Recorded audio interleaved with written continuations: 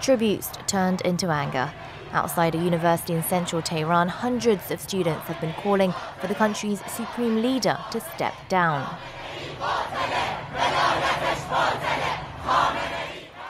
Crowds are furious at Iranian officials for shooting down a civilian passenger plane in Tehran.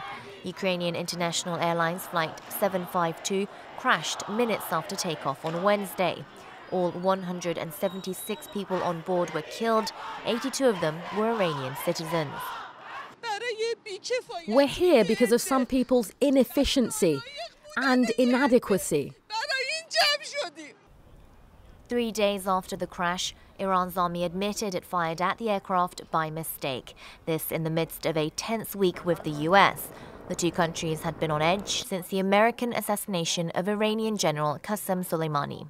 In a rare admission of error, Iran's Revolutionary Guards apologized for the mistake, but some people are angry authorities weren't honest earlier.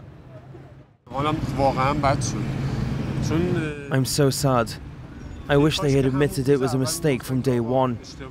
When the US shot down an Iran airplane in the Persian Gulf, they immediately announced that they were responsible.